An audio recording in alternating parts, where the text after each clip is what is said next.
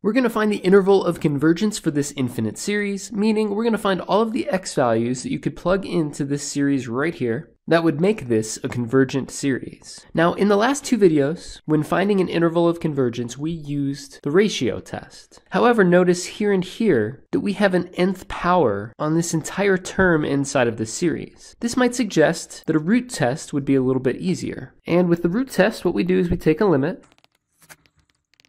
of the nth root of that term inside of the series. Of course, in this example, that nth root in these nth powers will cancel. That was kind of the idea behind using the root test. And you'll notice that there are no n's in this expression, so when we take the limit as n goes to infinity, we just get x minus 8 over 8. Now, with the root test, there is actually an absolute value on this, and the root test says that if this result is less than 1, then our series converges. Well, that just means that we have an inequality to solve. We have the absolute value of x minus 8 is less than 8 if we multiply both sides of this inequality by 8. Then we can make this a compound inequality, add 8 to every piece of this inequality. Negative 8 plus 8 is 0, 8 plus 8 is 16, and we have ourselves a basic interval of convergence. And this says that if we choose any x value between 0 and 16, plug that into this original series up here, we're going to have a convergent series. But with all these interval of convergence problems, we need to test the endpoints to see if we get a convergent series,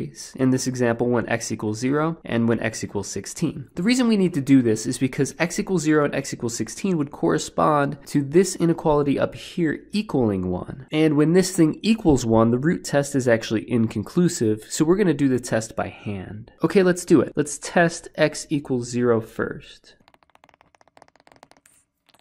If we plugged x equals 0 into this original series up here, we would get negative 8 to the n in the numerator, and we have 8 to the n in the denominator. That would simplify to negative 1 to the nth power. This is an alternating series. However, this term inside of the series does not go to 0 as n goes to infinity, so this thing diverges. Therefore, when x equals 0, our sum does not converge. Therefore, we are not going to add x equals 0 to our interval of convergence. Now let's test x equals 16.